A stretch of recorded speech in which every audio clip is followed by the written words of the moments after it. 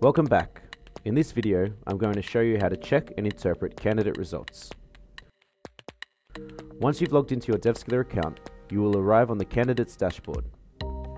In this example, you see 3 candidates with 3 different statuses. John Smith, who has been marked accepted, John Smith, who has been marked rejected, and John Smith, who has been marked waiting for decision.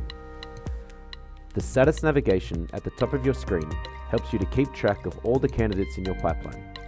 You can view the number of candidates that are in a given stage, including waiting for answers, in evaluation, waiting for decision, accepted, rejected, expired, and cancelled or error.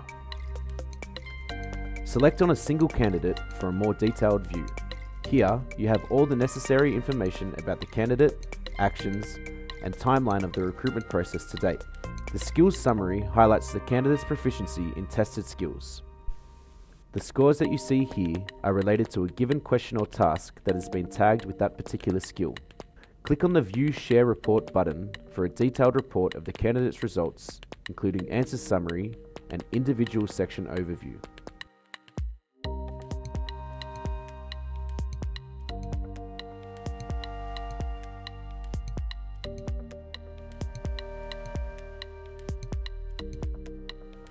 On the right-hand control panel, you can toggle report preferences to drill down on individual sections.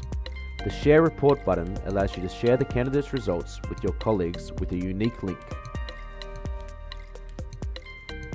Thank you for taking time to watch these instructional videos.